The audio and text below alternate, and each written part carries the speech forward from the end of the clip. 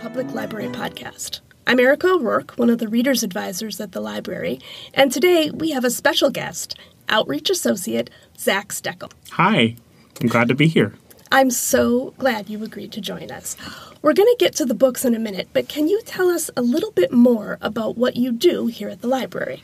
Sure. So as an outreach associate, I work with patrons who specifically can't visit the library for one reason or another. The majority of my patrons are in retirement homes, and I build individual relationships with them and learn what kinds of books that they like and choose books and bring books to them every week. I have around 40 people that I work with, and they have wide and varied reading interests and lots of strong opinions, and it's really wonderful to work with them. That sounds amazing. What is the best part of your job? I mean, it's definitely when I pick a book for someone that it's a brand new author, it's something that they'd never heard of, and they love it. That's really satisfying. What has surprised you about your job?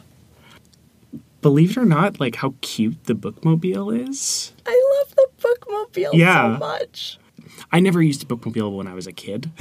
And going on board and seeing how Gail puts together specific curated shelves for holidays or for dinosaurs, it's just like very compact and adorable. And I don't know if I would necessarily have thought of a giant truck that delivers books to be cozy, but it absolutely is. It really is. It's the most joyful, magical experience walking on the bookmobile. Yeah. I just love it. What would you like people to know about outreach? Well, I think first that it's an option. The home services program doesn't have to be just for people in retirement communities. It can be people who are disabled and can't get to the library. We can figure out services for people who don't have access to physical transportation. The mission of the library to provide access to wonderful books and DVDs and audiobooks, all sorts of things.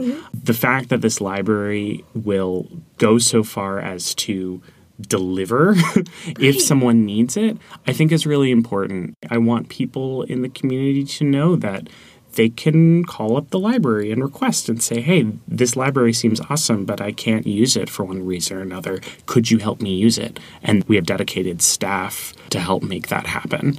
Absolutely.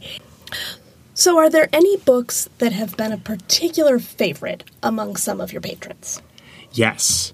My patrons read a lot of different kinds of books, but for some reason, one kind of book has really been cutting across a lot of different layers of interest, and it's World War II, either nonfiction or historical fiction, especially if it's nonfiction.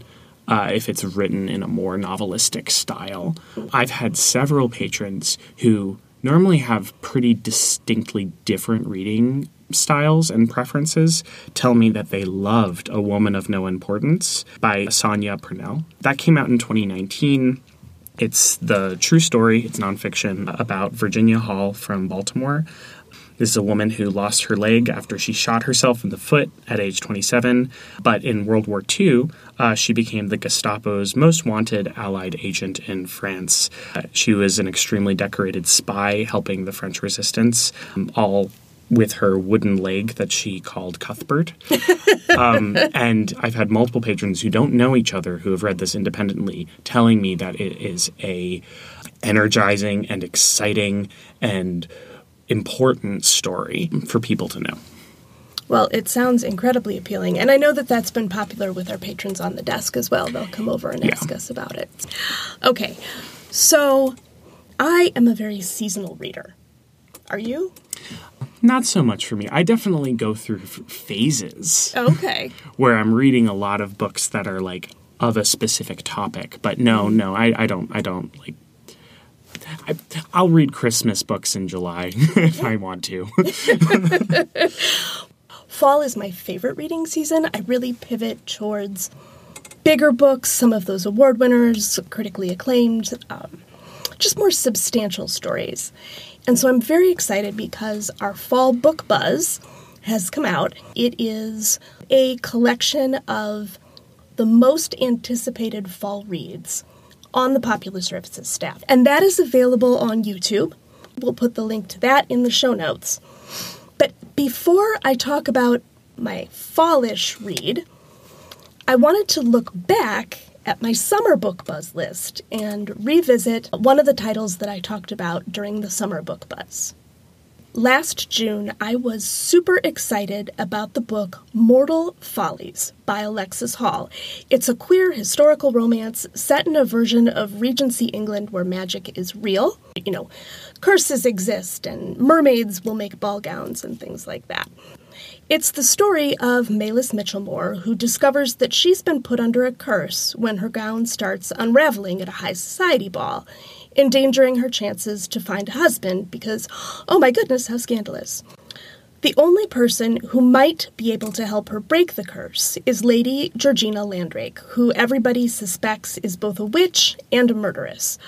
But the more that they work together, the more May realizes she doesn't want a husband. She wants to be with the grumpy, irresistible Georgina, assuming that, of course, this curse doesn't kill them both first. The story is absolutely madcap fun, and the chemistry between May and Georgina is terrific. The entire cast, though, secondary characters included, is utterly delightful, including the narrator, who is Puck from Shakespeare's A Midsummer Night's Dream. I can't wait to read more books set in this world. I think if you liked India Holton's Wisteria's Society of Lady Scoundrels, or if you've enjoyed any of Alexis Hall's contemporary novels, this is a fantastic choice. I will give you a quick heads up. This book is mostly closed door when it comes to love scenes, but there is a surprising amount of non-magical cursing, so just be aware of that going into it. That sounds really enticing. It's so much fun. I love Alexis Hall. It's amazing to me that he can move so effortlessly between historical romance and really contemporary romance. He's got a contempt based on a show like The Great British Bake Off. Fun. It's so much fun. Oh my gosh. So the things that he does well consistently. I feel like The Great British Bake Off has inspired a couple of different sort of spin-off books recently, like The Golden Spoon, The Mystery. A lot of my patrons have really liked that. Yeah, I think of that Jessica as Maxwell, I think. Mm-hmm. Yeah. That's interesting that we've hit that point culturally. Yeah. So what have you been reading and loving lately? I love graphic novels. I love comics of all kinds, and I love libraries because they allow me to read inordinate numbers of graphic novels that I would not be able to I don't know, I wouldn't want to justify buying entirely for myself. But something that I read and loved recently is Impossible People by Julia Wirtz. It came out in June of this year, and it's a comedic graphic memoir primarily about the cartoonist Julia's recovery from alcoholism, but it's also about urban exploring, the ups and downs of relationships and heartbreak, and ultimately the enduring power of friendship and community as a pathway for positive personal change. The book deals with heavy topics for sure, but it's also seriously hilarious with lots of bizarre moments that literally made me laugh out loud. I found it extremely difficult to put down, partially because the illustrations of New York City are gorgeous and detailed, almost like crisply drawn hidden object pictures. And Julia is complex and lovable and realistically depicted. It really reminded me of Alison Bechdel's Dykes to Watch Out For. Both comics have these separate but interconnected stories full of wit and humor, and they also have this quality of being a young, slightly lost adult who's also kind of a mess, but is doing their best to figure it out, and I find that extremely relatable. It takes a really talented, creative person to be able to balance hard topics like addiction and tragedy with humor enough that people want to keep reading it. Yes. That is exactly how I would describe this. Yeah. Well, it sounds like she excels at it. Yeah. Well, on another note, here is a book that surprised me with how much I enjoyed it. And that is Mrs. Plansky's Revenge by Spencer Quinn. This is the story of Loretta Plansky. She's a well-off widow in her 70s who loses her life savings in a cyber scam. Someone calls impersonating her grandson. She hands over her passwords to all of her accounts, and they clean her out.